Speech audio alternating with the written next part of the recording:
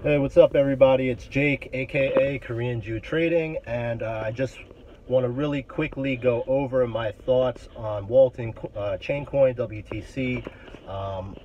In a rush, but I'm getting a lot of messages and tweets, people asking me what I think in regards to this Chinese exchange ban. And rather than tweet a bunch of tweets, I think it would be a little easier for me to make a video. So I'll try to get to the point.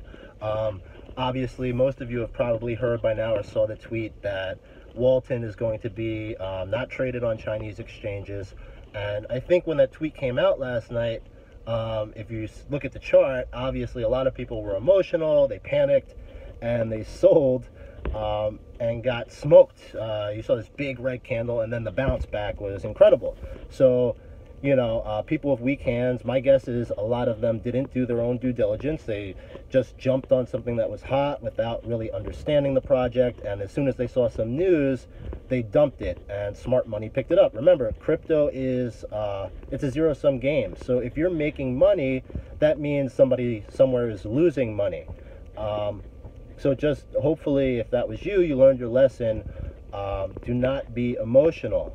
You have to think clearly, and it's a normal reaction. When I saw that tweet myself, my first instinct was, oh shit, you know, this is bad. And then I thought about it for a second, and I read it over, and they did not announce that Binance would be removing WTC. They announced that it wouldn't be on Chinese exchanges, but I'm not really sure which Chinese exchanges it's on, because when you look at CoinMarketCap, according to that, 99% of the volume is on Binance anyway. It's Binance and Ether Delta. And Binance it's not a Chinese exchange, number one. The majority of the traffic and volume on Binance comes from the West or Korea or other countries, not China. And 99% of Walton's volume comes from Binance. So it's really kind of fishy the way they put that out. And if you look at the price right now, it's 0.00045. To me, I'm impressed with that strength. The fact that people, when that tweet came out and it dumped, and you saw people buying it up, I mean, I think those people probably know something that we didn't know, or if you sold something you don't know. So when you think about it, all it would take would be a tweet from Binance saying, you know, Walton is here to stay. It's not affected. And in fact, you saw more tweets come out saying, showing the Slack of Binance Slack, showing that they are in fact not delisting Walton. So in summation, I feel good about it. I'm not really too concerned, and you know, don't be emotional. That's it. This game is so manipulated. I mean, look at Charlie Lee's tweet just a few hours ago. One tweet, and people are selling their bitcoins. It really reminds me of how the market behaved in July, leading up to the hard fork. You kept getting this crazy volatility where it would run up, and then, you know, some news would come out. Cointelegraph would produce some sort of article that appeared negative towards Bitcoin, and the price would go down. And me personally, I think it was July 16th, I did a really risky play that I wouldn't do again. I had about 80% of my portfolio in Tether, and when Bitcoin dropped to 1840, I bought. That day it was amazing for me, because I bought Bitcoin at 1840, I bought Ethereum at 259, and then again at 240. I bought Dash at 125. It was incredible. So I remember I knew people that, you know, were trying to mimic or we were all doing the same strategy of going to Tether and buying that dip. And there were so many people that thought, you know, it's going to go to 1500, and there was FUD, and everybody sell. And when it bounced back, and if you remember, I think it was 3 days after I bought it 1840, Bitcoin was at like 2900, and Ethereum was way up, like 275. And I knew so many people stuck. They're like, I got 90% of my portfolio in Tether. And they're just watching the bull run happen. And then it happened again, and we went all the way up to where we are now.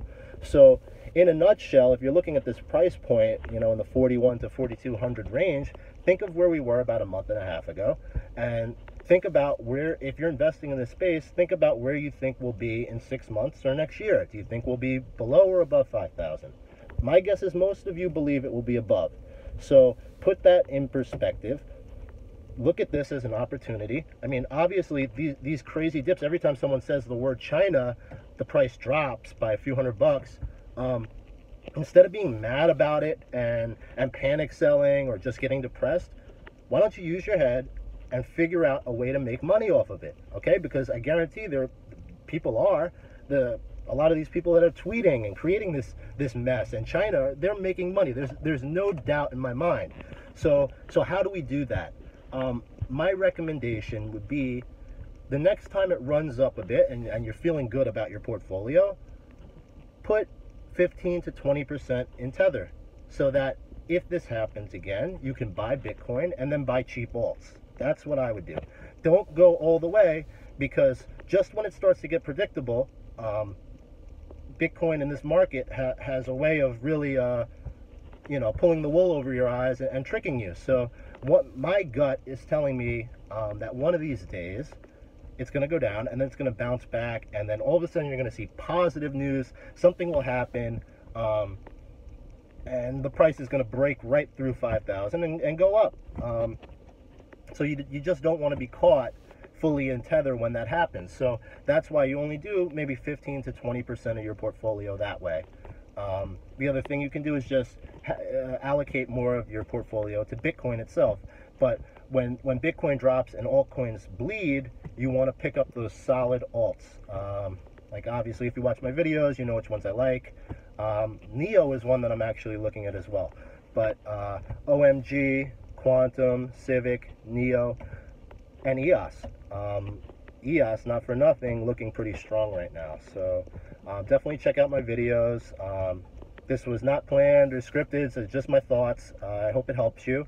And take care, guys.